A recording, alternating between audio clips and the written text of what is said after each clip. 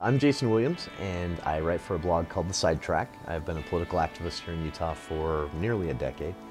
We had a state senator here a few years ago involved in some scandals. It was something that should have never flown under the radar in the first place, and just the fact that that was possible, that sort of opened my eyes and made me realize we've got a problem here. It was inspiring in a way, actually, to make change. And soon after that, we saw a lot of push from several organizations to redraft our ethics laws here in Utah, make them a little stronger, give them some teeth. Information, I think, is the most important thing that a voter can have. And so many times you see information not intentionally hidden, but just not get out.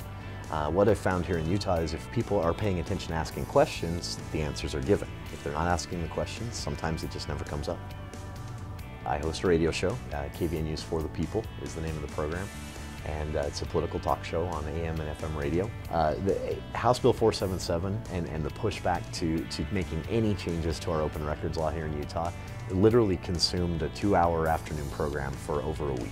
Every day for over a week, there would be a caller that was just infuriated by what was happening. We had the sponsors of the legislation actually called us to make their argument on their own. And so it was a great place to have a discussion.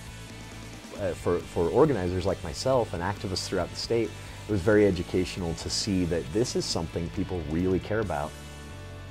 Through the use of social media, Twitter and Facebook, left and right in one of the reddest, most conservative states in the nation, with one of the most complacent electorates. We have the very low voter turnout in this state.